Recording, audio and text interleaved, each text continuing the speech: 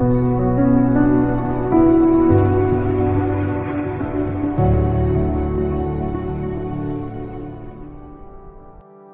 ග්‍රහයටත් ඈතින් සෞරග්‍රහ මණ්ඩලයේ පිටත කෙළවර කුයිපර් බෙල්ට් ලෙස හඳුන්වන කලාපයක් තිබෙනවා.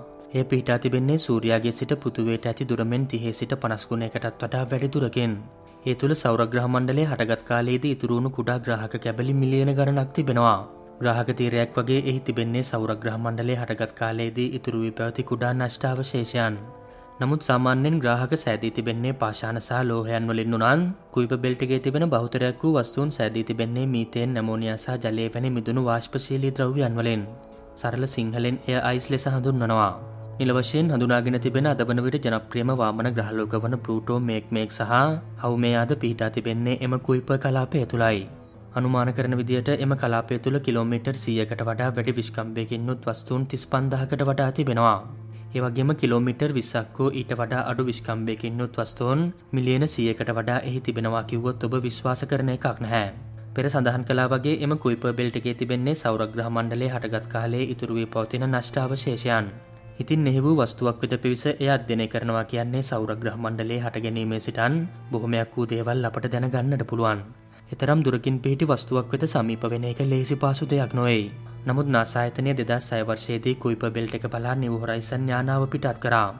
එහි ප්‍රධානම ඉලක්කයන් වුණේ 2015 දී ප්ලූටෝ මතින් ෆ්ලයිබයි කරන ගමන් එම පද්ධතිය අධ්‍යයනය කිරීම සහ ඉන්පසුව කුයිපර් බෙල්ට් එකේ වූ එක් වස්තුවක් හෝ දෙකක් අධ්‍යයනය කිරීමයි. නාසා ආයතනය සඳහා තෝරාගත්තේ අල්ටිමා තියුලි ලෙස හඳුන්වන ග්‍රාහකයෙකි. 2015 දී එය සාර්ථකව ප්ලූටෝ මතින් ෆ්ලයිබයි කිරීමට සමත් වුණා. ඒ වන විට ප්ලූටෝ හඳුනාගෙන තිබුණේ අනෙක් ග්‍රහලෝක වගේ ප්‍රධාන ග්‍රහලෝකයක් ලෙසයි. නමුත් එම යානාවෙන් ලැබුණු තත්ත්වයන් වලින් එය පසුව වාමන ග්‍රහලෝකයක් බව හෙළි වුණා. උන්නින් පසුව සෞරග්‍රහ මණ්ඩලයෙන් පිටවීමට තරම් ප්‍රමාණවත් තරම් ප්‍රවේගයක් ලබා ගනිමින් එය කෙලින්ම අල්ටිමා තියුලි බලා ගමන් කරා. මේ වන විට එම ග්‍රහකයේ වෙත සමීප වී තිබෙන අතර එහි ඡායාරූපද පෘථිවියට එවා තිබෙනවා. එම නිසා සෞරග්‍රහ මණ්ඩලයේ දුරින්ම පිහිටි වස්තුවක් වෙත සමීප වූ යානාව බවට එය ඉතිහාසගත වෙනවා. එපමණක් නොවේ. සෞරග්‍රහ මණ්ඩලයේ දුරින්ම පිහිටි වස්තුවක සමීප ඡායාරූපයක් පෘථිවියට එවනු ලැබුවේද එම යානාව විසින්. විශේෂයෙන්ම මතක් කළ යුතුයි ඒ තරම් දුරකින් පිහිටි වස්තුවකට සමීප වේ එහි ඡායාරූපයක් ලබාගෙන පෘථිවියට එවීමම සමස්ත මිනිස් වර්ගයාම ලැබූ විශිෂ්ට ජයග්‍රහණයකි. බදාදා සවස පැවති මාධ්‍ය හමුවේදී නාසා ආයතනය එම ඓතිහාසික අවස්ථාවෙන් ලබාගත් තත්ත්වයන් සහ පින්තූර පිළිබඳව මාධ්‍ය දැනුවත් කරා. කලින් අපි දුටුවෙම ග්‍රාහකයේ බොඳ වූ අපැහැදිලි ඡායාරූප වලින් එම ග්‍රාහකයේ දිස්වුනේ බෝලින් පින් එකක් ලෙසයි. නමුත් ජනවාරි 1 වෙනිදා නිව් හොරයිසන් යානාවෙන් එවූ පැහැදිලි ඡායාරූප වලට අනුව එම ග්‍රාහකයේ තිබෙන්නේ හිම මිනිසෙකුගේ පෙනුමකි. එම ඡායාරූප නිව් හොරයිසන් යානාව විසින් ලබාගෙන තිබෙන්නේ එහි මතු පිටට සැතපුම් 17000ක් පමණ දුරකින් සිටයි.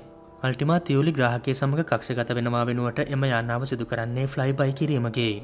අදාළ යානාව එම ග්‍රාහකයේ කක්ෂයට ඇතුළු වෙන විට එම ග්‍රාහකයේ විසින් යානාව තම කක්ෂයට ඇද ගන්නට උත්සාහ කරනවා.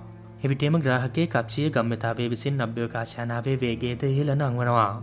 ග්‍රාහකයේ වෙත සමීප වෙනවත් සමගම අභ්‍යවකාශ යානාව විසින් ලබා ගන්නා ගම්‍යතාවයද වැඩි වෙනවා. අවසානයේටම සිදුවන්නේ ග්‍රාහකයේ ඇසලින් අභ්‍යවකාශ යානාව වැඩි වේගයකින් යුතුව අභ්‍යවකාශයට විසවී යාමකි. එහිදී අභ්‍යවකාශ යානාවේ වේගය රොකට් එකකට වඩා කිහිප ගුණයකින් වැඩි වෙනවා. ඉතින් අන්නේම කාලය ඇතුළත තමයි නිව් හොරයිසන් යානාව අදාළ ග්‍රාහකයේ අධ්‍යයනය කරන්නේ. අල්ටිමා තියුලි ග්‍රාහකයේ හැඩය ඉතාමත්ම අසාමාන්‍ය බව ඔබට පෙනෙනවා ඇති. විද්‍යාඥයින් පවසන විදියට එය මෙවැනි හිම මිනිසෙකුගේ හැඩයක් ගන්නේ එහි දෙපැත්තේ වූ පිම්බුණු හැඩයකින් යුත් කොටස් දෙක වෙන වෙනම තිබේ එකිනෙකාගේ ගුරුත්ව බලයෙන් වඩාත් අසලට ලං වී එකට බැඳීම නිසා බවයි. කුයිපර් බෙල්ට් එකට පිවිසි නිව් හොරයිසන් යානාව කාලයන්ත්‍රයකට සමාන කරන්නට පුළුවන්. කුයිපර් බෙල්ට් එකට ඇතුළු වෙනවා කියන්නේ හරියට සෞරග්‍රහ මණ්ඩලයේ උපත් ස්ථානයට ළඟා වුණා වගේ. ඒ වගේම අල්ටිමා තියුලි ග්‍රාහකයේ අධ්‍යයනය කිරීමෙන් අප සෞරග්‍රහ මණ්ඩලයේ ග්‍රහලෝක හටගත් හැටි ගැන වගේම වෙනත් තාරකාවන් වටා කක්ෂගත වෙන ග්‍රහලෝක හටගත් හැටි ගැනද පැහැදිලි අවබෝධයක් ගන්නට පුළුවන්. කෙටියෙන්ම කිව්වොත් නිව් හොරයිසන් යානාව කිලෝමීටර් බිලියන ගණනක් දුර ගෙවමින් සැතපුම් 20ක් පමණ දිග අභ්‍යවකාශ පාෂාණයක් සොයා පැමිණියේ සෞරග්‍රහ මණ්ඩලයේ උත්පත්තිය පිළිබඳව නව රහස් දැන ගැනීමටයි.